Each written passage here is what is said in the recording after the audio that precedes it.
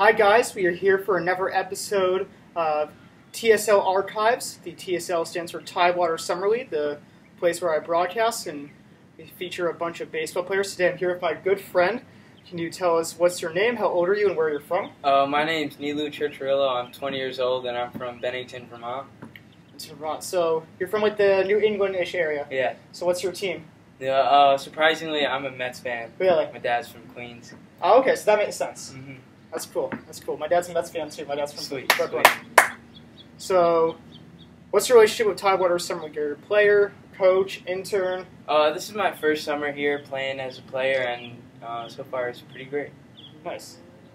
You also like help out on the field after? Yeah. I help do the field sometimes after the games, rake and drag and that kind of stuff.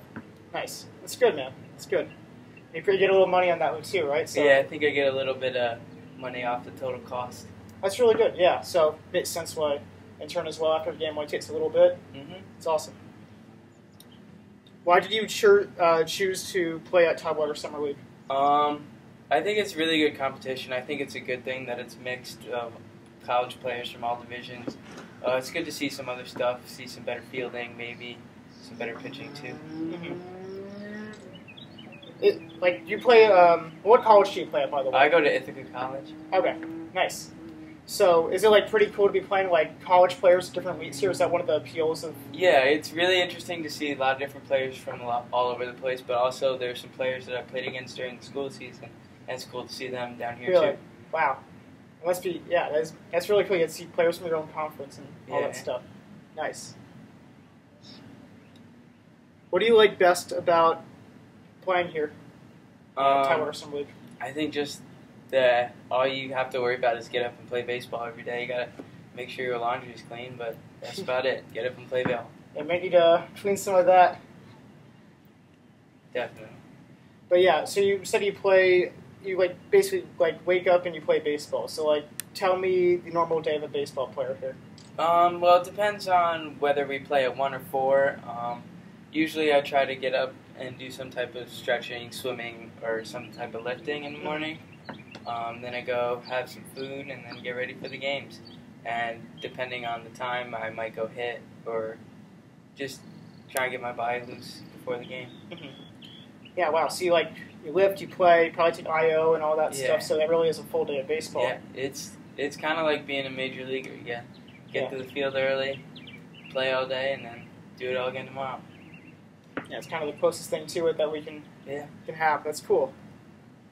So, how did you get into baseball? You said your parents are Mets fans, so did that help a bit? Yeah, I mean, I just played baseball since before I can remember. I signed up for T-ball, and it's been game over since then. How old were you when you started T-ball? 5, maybe 4. You were late to the T-ball game a little bit. I was? I think don't people start T-ball 2 to 3 years old or something? I don't know. Maybe. Yeah. I guess I got a little catching up to do. So, what's your background with baseball? What are some of your accomplishments with baseball, and just brag about yourself with baseball? Well, my school, my baseball program's not super good, but I was the only sophomore on varsity in high school. I played varsity for 3 years. I played at 2 different colleges, LaSalle and now Ithaca. Had a pretty good year this year. Had a bunch of doubles, had a bunch of stolen bases. Nice. Wish I could have kept that rolling a little bit more in the summer, but still got some more games and more ball to come. So you're a fast gap hitter. Yeah. That's kind of your MO? Uh-huh. That's cool. Just right center gap, left center gap, up the middle. Yeah. That's where I try to be. Hit the weight room, then start hitting out of the ballpark? Mm-hmm. Nice. And how come you transferred from LaSalle to Ithaca? Just the school itself wasn't for me. The baseball program was great, but the school itself was not where I wanted to be. Mm-hmm. But Ithaca's awesome. Nice. Got a great baseball program and a great school. Which baseball program do you think was better? I think definitely Ithaca. Ithaca's been around for a long time. Mm-hmm. Coach Val actually just retired after 41 years. Really? And I think LaSalle's only been around for 7 or 8 years. Oh, really? Wow. That's a really young baseball team. Mm-hmm. Wow. So, you said you played ball at Ithaca, so tell me about the day in the life of a college baseball player. Well, Try to get up, depending on when you got class. Say I got a 9 o'clock class, I'll get up, maybe go swimming in the pool in the A&E Center, or lift, and then go to class.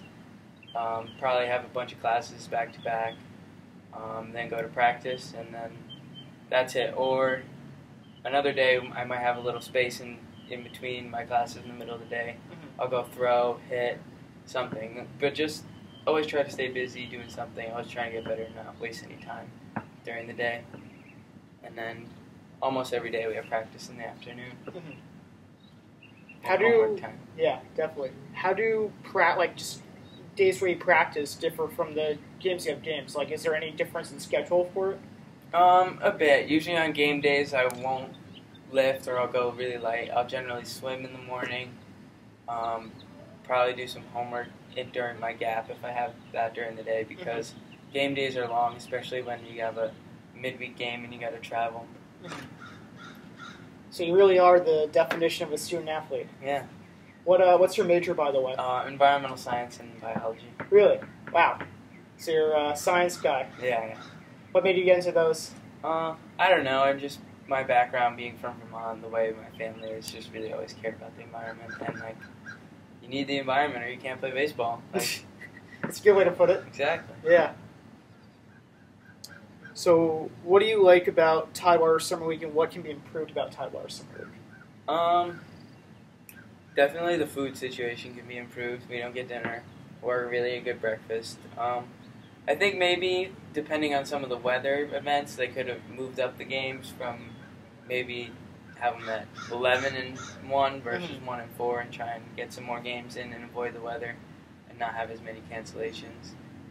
But I don't really have much to complain about. It's really kind of on your own. You can either lounge around all day and do nothing and just show up to the games, or you can make the most of your time here, go to the cage, go to the weight room, go to the pool, anything. But yeah, I think it's really great that they have these facilities open to us, and I think if they didn't, that would be a real setback for the Tidewater Summer League. Definitely sounds like you're taking full advantage of it. Trying to. Yeah. That's what you came out here to do. You came out here to get better. Exactly. Feel like you have gotten better here? I definitely feel like I've gotten better and played against some good competition, and people are hitting the balls a little harder, getting a little more different reads off the ball or off the bat in the outfield and stuff. People are throwing hard. You see some good players and know where you got to go, and you can really see where you can improve in your own game. Yeah, it's always good to play up, and especially where in this league we have college players from like D1, D2, D3, JUCO. So it must be pretty cool to see all these types of players and compete against them. Yeah, but at the same time, when everyone's on the field, it just looks like a team. You can't really tell, oh, that guy's D1, or really? That guy goes D3. But everyone can play pretty good. It's a very like a professional player can say, when we get on the field, it's like just 9 guys out there. It's like, that's cool. You keep it real. It's just never a game. Yeah. That's good. All right, so this is the last main question. How can we do a better job about making people more interested in TSL baseball? I don't know. Everything that I've heard about everyone who's played in it has been great so far. I think maybe having games at a field with lights that are more accessible to fans and stuff like that, or earlier in the day on weekends or something. But I don't know. I think they do a pretty good job of keeping everyone happy and stuff.